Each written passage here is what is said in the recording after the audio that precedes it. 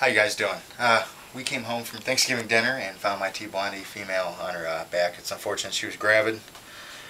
It's okay. It's fine. I got a male right here. She's already 9.5 inches, so she's gonna be probably 10. I don't know. But what I've basically done is I've taken all the substrate.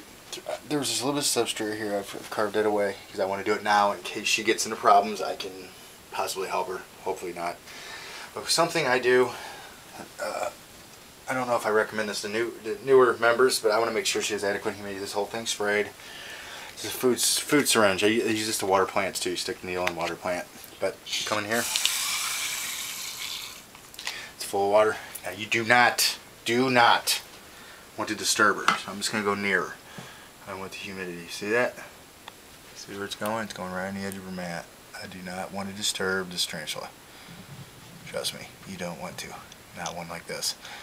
Big girl. I'm going to take you in the den in a minute, but what I'm doing is just getting an adequate amount of moisture in here. It's about 195 cc's of water. And I'll do this. I don't want to use a hand cannon here, or a spray bottle, not right now. Put it on the glass so you can get in precise places with this.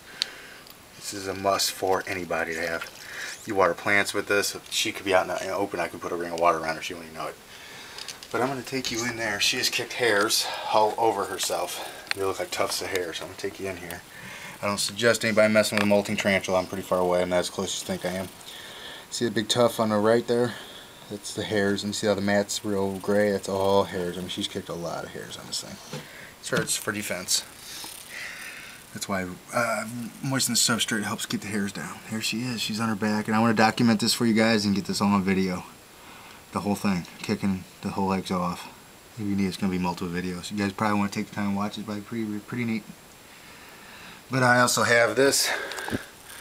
We got 90% humidity sitting in here. Hi. There's my wife. Hello. She's pretty excited. We're pretty excited about this. Woo! This is a backup humidifier. 3.5 gallon. And this humidifier sits under Matt Blondi's tanks at all times. That's just a backup one, just to make sure. We get 90% humidity in here. That's not a problem with moisture. I just want to make sure. That's pretty neat, guys. Sorry, couldn't get through. Another look. I'm gonna keep the video short so everybody can download them.